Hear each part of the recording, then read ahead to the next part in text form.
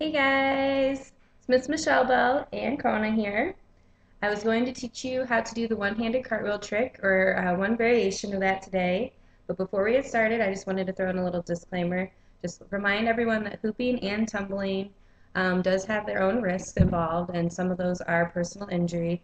So you'll be attempting these at your own risk, and I cannot be held responsible for any injuries or property to damage to property that may occur. Before you do this, you want to make sure your joints are all warmed up, you've stretched all your muscles groups, and you need to have a solid one-handed cartwheel first. If you don't have that, then you need to work on that before attempting this. You need to have open space, preferably a mat or soft, flat ground, and remember you're doing this at your own risk. So if you're nice and stretched out, let's get started. So, like I said before, make sure you're really warmed up. You have an open space, preferably a mat, and you need to have your one-handed cartwheel down very solid. So if you don't have that down yet, you need to make sure you do that first before you work on this. I'm going to demonstrate to the right first. You're going to prep like you're going to do the one-handed cartwheel. We're going to start without our hoop.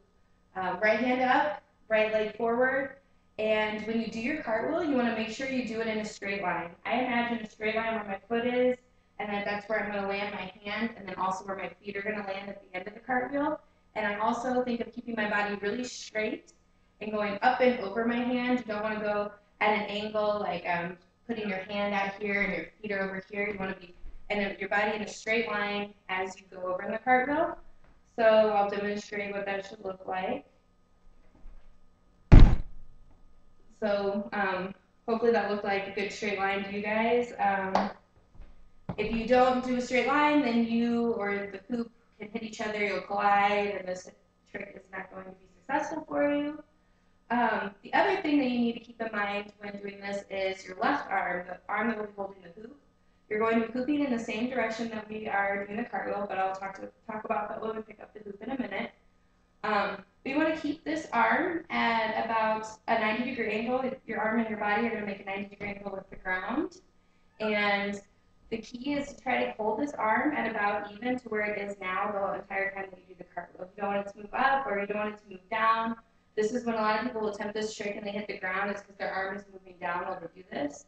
So just think about keeping this hand in the exact same spot the entire time while we do our straight cartwheel and keeping your arm here. So I'm going to have it at a 90-degree angle now and try to keep it about the same. It's going to move a little bit, of course, because you're doing a cartwheel, but demonstrate. So notice how when I land, I'm still at about a 90-degree angle, and that's key. So then when you add the hoop, a lot of people think where the hoop is revolving and where you start it makes a big difference, but really, if you have your arm here at this 90-degree angle, as you can see, it's not going to hit the ground. It's actually like quite a ways from the ground. So if you can just hold your arm steady there the whole time, then that's one of the biggest tricks that's going to help you get the hooping cartwheel down. So we're going to try out the hoop now. We're moving, we're doing the right-handed cartwheel, so right hand's up, our right leg's forward. We're going to move in this direction, forward or clockwise, so that's the direction in which my hoop is rotating right now from my perspective. And so like I said, we're going to do the cartwheel in a straight line. Our body is going to be nice and straight, legs are straight, up and over our hand, and hold our arm out here as much as possible. And hooping in the same direction we're moving. 1, 2, 3. And that time my hoop did just skim the ground just a little bit. I normally have a little bit of a different prep, so it's a little bit easier. I actually started learning this trick by doing running into it, so you can always try that as well, just doing like a little hamburger run in a prep. Oh, sorry, kitty. Anyways, that was scary. So that's to the right-handed side. Like I said, you want to make sure you're just hooping in the direction that your cartwheel's moving. Your cartwheel needs to be in a nice straight line, and just try to keep this arm at about even. There you go.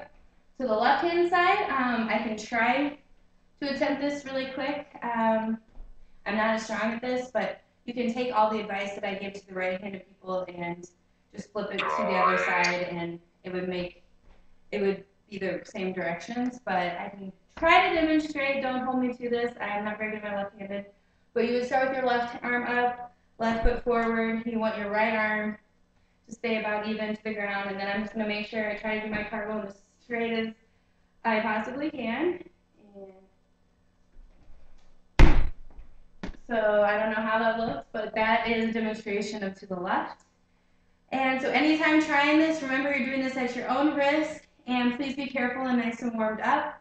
And there are more variations to that, but that's just one of the one variation of the cartwheel looping trick. So I hope you guys enjoyed that. Thank you.